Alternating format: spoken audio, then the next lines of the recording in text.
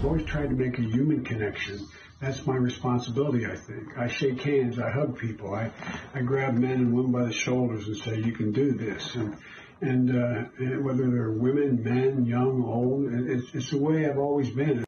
There's Joe Biden. You may have seen him by now, responding to growing allegations of inappropriate contact with women. The former VP expected to run for president, saying that he will be more mindful about respecting personal space in the future, but not directly apologizing. Former DNC chair, Fox News contributor Donna Brazile with us now. How you doing? And good morning to you. Good morning. Good morning, Bill. Well ensconced in the swamp, I see there. What did you think when you heard and saw Joe Biden's 2-minute explanation yesterday? Well, Bill, let me just say this. I've known Joe Biden for over 30 years. He has never been inappropriate with me. I think he's an honorable and decent human being who said yesterday in that video that he owns his mistakes. He takes responsibility. He will change the way he interacts with people, with constituents, with people who love him as well. Look, Joe Biden is someone who has comforted me on many occasions, whether it was the death of my mom, the death of my dad, of course, Hurricane Katrina. I understand who Joe Biden is, but I also respect the fact that women are speaking up now. They are telling their truth, and they're saying to men, not just Joe Biden, they're saying this to men from everywhere, because, you know, this is that moment. We're saying, hey, back off. Why don't you respect us, have some space, and we can continue to have this wonderful conversation. A couple of things here. You have 3 more make accusations overnight. I don't know. Are there 3 more over the next 24 hours? We don't know. I don't know how you react to that. And I don't know how you react to some Democrats who are quoted as saying he will not directly apologize. Your take on Well, this is not about just the volume of people who are saying that I was touched on my shoulder, behind my back, and perhaps somewhere else. I respect the fact that these women are coming forward. After all, that is what we must do. Sexual harassment and sexual assault are grave issues, and no one is making allegations of that nature. As you know, those allegations were made against the President of the United States. What I'm saying as a woman and somebody who cares deeply about our society, care deeply about how people are treated, is that Joe Biden is doing what we want men to do as well as any other human being, which is to respect women, respect human beings, period. And I don't believe that this is disqualifying. Do you believe he's running?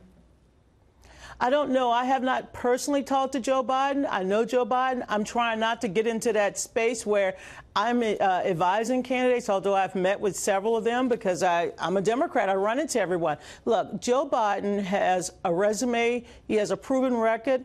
He has some of the best experiences, not just as a United States Senator, but the Vice President of the United States. He has every opportunity to think this through. And by the way, I'm going to just say it because I want to be just a little controversial. If Hillary Clinton wakes up tomorrow morning and decides that, hey, you know what, I might want to give this another try, go for it. If Al Gore, go for it. John Kerry, go for it. Go for it, because this is the United States of America. And everyone deserves their opportunity to run if they so decide. We will choose, by the way, the voters will decide. What's so controversial about that? I don't know, because people don't want you to tell your truth anymore. So I think it's important. Bill, are you interested in running? Because you never know. I might get off the sidelines. Not at the moment, but if I do, I'll call you. A couple of things. You said you've met with a number of these candidates. Have you met with Beto O'Rourke? No, I have not. And but the reason I asked is because he's raising money, $9.4 million reported first 18 days, about $500,000 a day. And he just hired one of my friends. He just hired one of my friends to be his campaign manager. And I'm always happy when women are in position of leadership. So I don't know him very well. I've talked to people on Capitol Hill who know him a little bit better. But I'm not surprised that he's able to dip into that well of support that he received running for the United States Senate against Ted Cruz last year.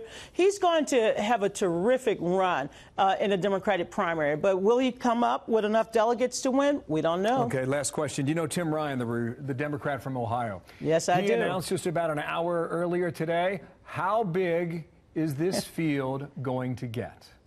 You know, Bill, I'm old enough to remember, I think, about 18 or 19 candidates in 1992. I was very excited about the number of candidates in 2008. I'm not afraid of a large number of candidates because, you know, after all, the voters in Iowa, New Hampshire, South Carolina, and Nevada will get the first try at, you know, looking under the hood and kicking the tire. The bottom line is it's not the number that matters. It's the quality of candidates, and we have great candidates who are running.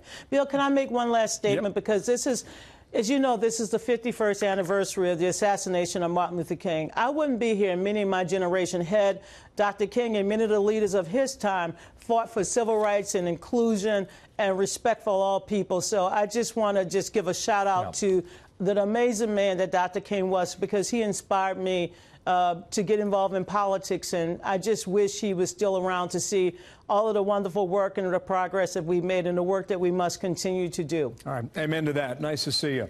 I think you're enjoying your time here, and I told you you would. I am. Donna Brazile. I'm a silver fox, baby. See, I'm a silver fox, okay? We'll see you soon. Donna Brazile, thank you.